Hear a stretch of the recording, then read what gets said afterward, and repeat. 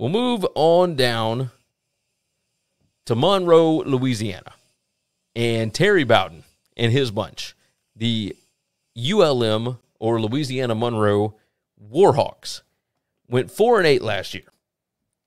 And when I went back and looked, their post-game win expectancy, by the way, was almost exactly what their record was. 3.72 and 8.28, so 4-8 there. When I look at this roster, I have no idea how this team won 4 games last year. I have no idea how they were competitive against the teams that they were competitive against. I don't know how they beat Liberty, etc. I understand turnovers. The ball is oblong and bounces funny. I get all that. But good gracious. They lose some pretty important pieces, both on offense and defense. Offensive line, they lost Willie Tyler. Defensive line, they lost Miles Cole to transfer. They lost Ty Shelby. The quarterback, Rhett Rodriguez, is gone. Both the starting cornerbacks, transferred out.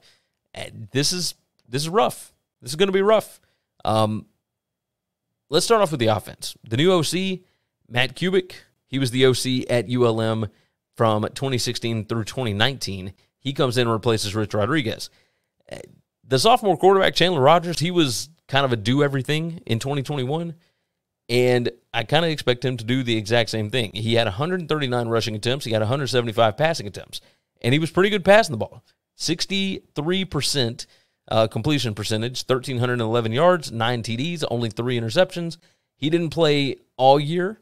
Rhett Rodriguez played quite a bit. I believe he suffered a collapsed lung against somebody, and I cannot remember who it was, but regardless, Chandler Rogers was pretty good. And moving into his sophomore year, you should see some improvement.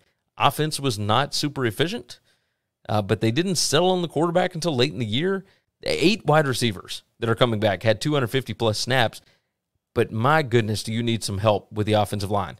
Their rushing success rate last year was number 129 in the country.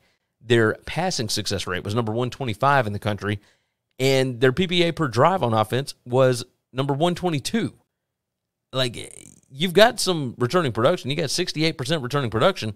The issue is that Rich Rodriguez left and became head coach of the Jacksonville State Gamecocks.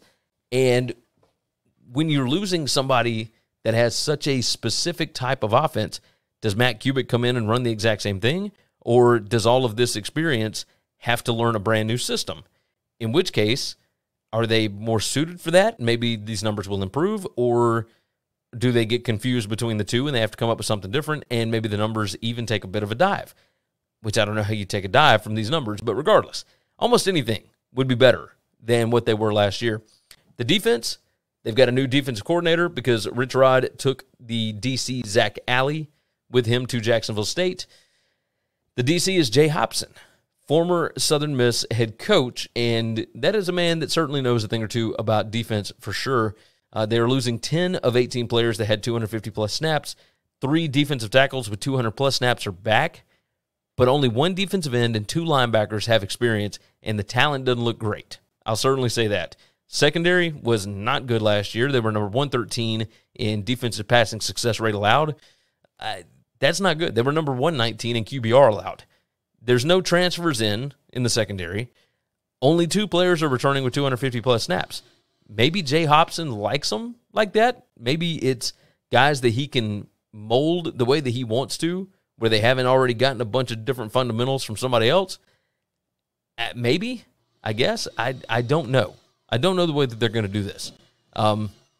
They do have wide receiver Boogie Knight coming back, which is an all-time name. Absolute all-time name. But I looked at this, and I don't know how this team won 4 games last year. Terry Bowden is going to miss Rich Rod and the DC. The turnover margin was pretty good. That's a big reason why they were able to win some of those games. They were number 52 in turnover margin. And if they continue to not beat themselves, they were number 3 in penalties per game. They need improvement everywhere else. So continue to do the fundamental stuff, like not beat yourself with penalties and turnovers, and you just got to get better. And I don't know what the right way to go about this is, but I don't have a great outlook on this season. I have Louisiana Monroe at 1-11. And by the way, I'm going to give Chris's records on this whenever he gets back from vacation. So But yeah, 1-11. That's what we're looking at here. I don't feel great. I've got them beating Nicholls, but I mean their non-con is at Texas, at Alabama. They have to play at Army as well. I mean, this is just ridiculous. To go along with that, when your home schedule sets up this way, where you have to play Louisiana, Coastal, Texas State, and Southern Miss at home, that means all these other Sun Belt teams you got to play on the road. And that's not good. Not good. So, yeah, 1-11 for Louisiana Monroe. It's not great, and I know that that's not what Warhawks fans want to hear, especially after showing signs of life last year. But that roster didn't get better. I don't know, at least not from what I can tell. Obviously, we'll see a lot more once we get into the season. And maybe Chandler Rogers is the next coming to Cam Newton, but I'm not going to bet on it, for sure. Thanks for listening to the Winning Cures Everything podcast. The website is winningcureseverything.com, and if you want to connect with us, we're on Twitter at GaryWCE, at Chris B. Giannini, at Winning Cures, or you can email us, Gary at winningcureseverything.com or Chris at winningcureseverything.com. Subscribe everywhere you need to subscribe, and we'll see you soon.